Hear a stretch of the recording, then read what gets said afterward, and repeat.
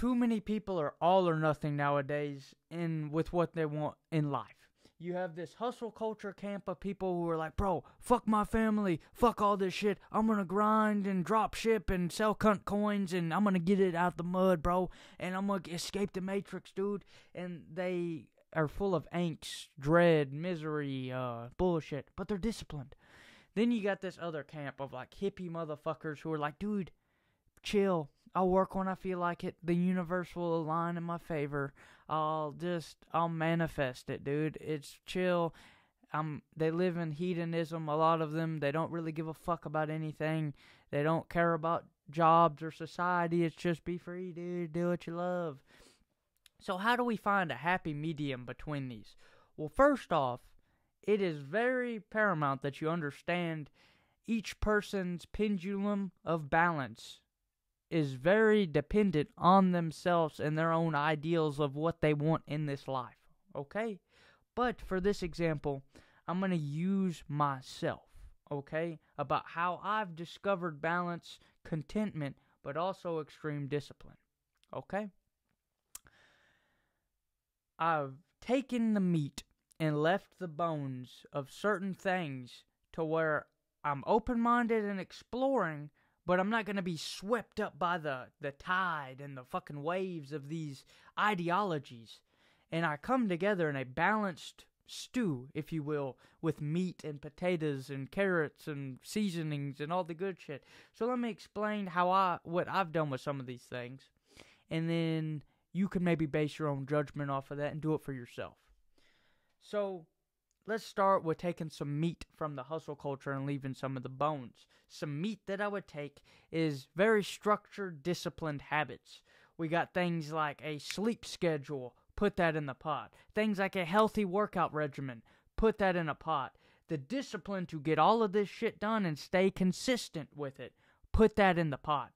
Some other just like little fucking nuances like quitting certain bad habits like alcohol, smoking weed if it's a negative thing for you. So we'll put that in the pot. So there's some meat that we've taken from them. I could go over all of these other little habits and shit you do, but some of the bones we will be leaving in the hustle culture pile is things like emotions like angst, misery, dread. All of these emotions go hand in hand with this because the message is fuck what you feel, just grind shit out and make money however you possibly can, and it's up for the taking because life is what you make it, dude, and you can take the shit that you want. Now, let's go to the hippy dippy fucking be free side. Let's take some of the meat from there. Now, in the past, when I was very deep into the hustle culture, it was kind of asinine to dip into this pot, if you will, of the hippie side.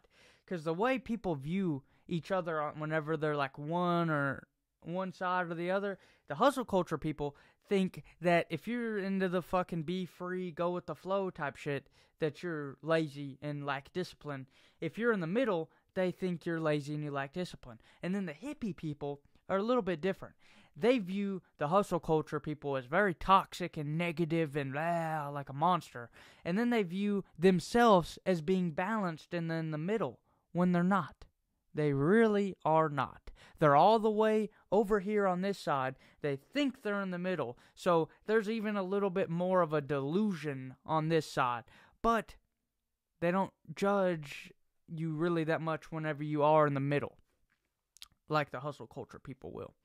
So let's take some meat from this side. Let's take passion and following what you want to do in this life and put it in the pot.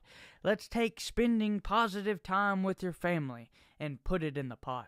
Let's take things like meditation and religion and tools to, well, not what I would declare a tool because I believe in Christianity, but certain tools like this to keep your mind straight, instill faith into you, and things like that. So let's put that in the pot. Now what do we have?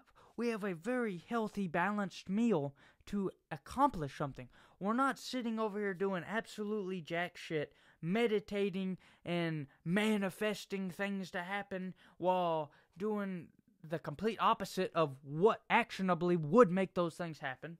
And we're not over here biting our fucking fingernails, stressing ourselves into a stroke and a heart attack because, dude, I'm 20 years old and I'm not fucking Elon Musk yet, dude. I don't have my $1 million and all these people, I see all these people breaking free of the Matrix. And it instills this angst and survival instinct in you where you're constantly stressing out on edge. And you're just kind of a misery to be around, bro. I see the comments from some of these people in the hustle culture, and it's like crazy. I try to take a little bit of a balanced approach with what I consume online. Mainly, the only content I allow myself to watch is like if it's like tutorials for music or art. Every once in a while, I only allow myself like my fucking screen time on my phone. Let's see. I'll prove this shit right now to the motherfuckers. Let me find this shit.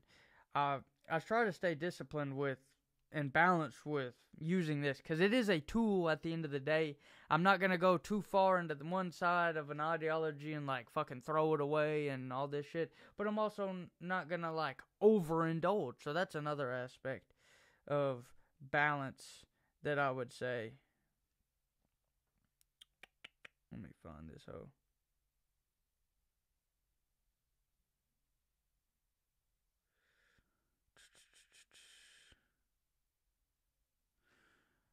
So, today I only got, let me see if that'll show. I only got about an hour of screen time on the phone. I really just kind of utilize it as the tool. And like if I'm doing my drum rudiments and shit like that, I'll put on like a metronome drum rudiment type thing from YouTube. Or playing along to the songs on the drums. Or listening to something while I paint. Shit like that. That's one aspect that I can explain the balance from. And I could go through each one of these habits. I know I kind of gave some people blue balls here where I was talking on one thing and kind of rambled off. But this goes along with the whole balance and shit like that. Where, let's talk about some of the super disciplined people. I see some of these self-improvement people where they get so crazy where they're like, don't listen to music, dude. Don't do this, don't do that, don't do this, don't do that. When it all just comes down to nobody had these rules like 50 years ago. This is all just like a bunch of 20-year-old fucking kids on YouTube and self-improvement thinking that they're like an entrepreneur billionaire because of the internet. And really, realistically, it's just kind of bullshit, dog. You can just live contently without all of that noise and confusion and hustle and bustle and bullshit, bro. But you can also achieve some of the things they talk about without the stress.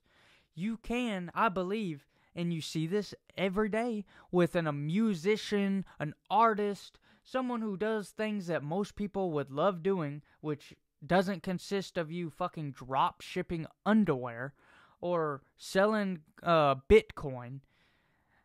You can follow a passion that you love and achieve some sort of a monetization. That would be a perfect merger of these two worlds. Of like, be free, go with the flow, follow your dreams. And, dude, this is the exact strategy of how to be a millionaire. Combine them, combine monetization with your passion and what you want to do, your purpose, if you will.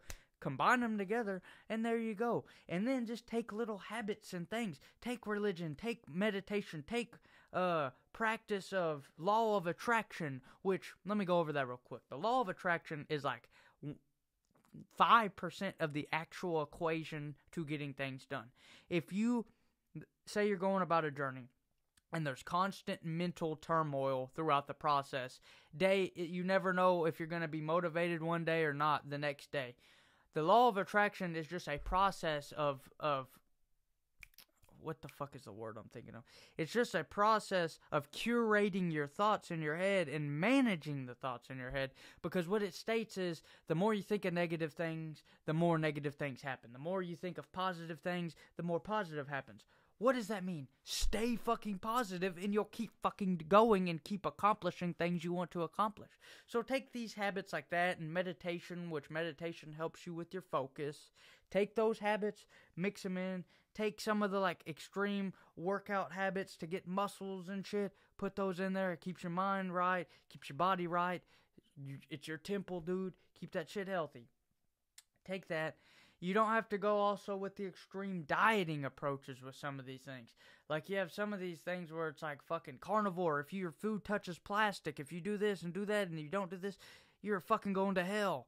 And then you got these other people. It's like, you got to be a vegan, dude. If a cow touches your arm, you're fucking gonna die. Don't listen to any of these super fucking bullshit. Just take some of the meat and leave the bones. Okay? Eat organic whole food vegetables if you can afford it. If not, just eat vegetables and fucking shit that's not processed. Eat enough protein and eat healthy shit. Chicken, beef, whatever. It doesn't really matter as long as it's what you like. Take that and put it in there. All these things. Just find your balance and swing your pendulum. Be open-minded. Remember, agnosticism helps. The only things that I'm not agnostic with is religion, because that is something that is the grandest tool of all. If you can have faith in a greater power, it clears all of that mental turmoil up and allows you to just skyrocket forward towards whatever you want. So, if you can do that, take away all the nihilism and all the existential questions and just sum them up into one thing, you truly have a superpower, my friend.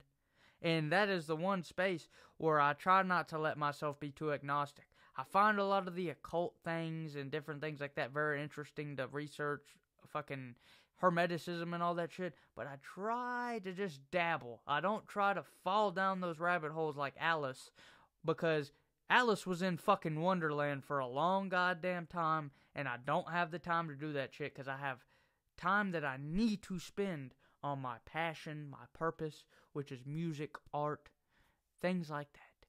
So, take the balance, take the meat, leave the bones, and you will find contentment. Don't sway too far one way or another. And that was a good analogy, I like that. Don't fall down the fucking rabbit holes, because Alice was in Wonderland for a long fucking time, and she wasted a lot of time in the real world. Fucking, I know it's a cartoon, but just think about it like that. Think about if you're think of yourself as Alice, and you're really disciplined on one thing, and you really want something to happen, and you constantly let your focus and let different things go down these rabbit holes, and you spend too much time in them, it takes away from that. So take another piece of meat from the hustle culture shit and throw it in there and take the extreme focus on one specific thing, or a couple. For me, I'm a juggler.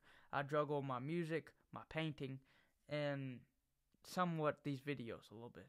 But that's the main thing. Video's going on too long. Got some shit to do. Chase paper. Enjoy nature, old son. Have a great day. Balance.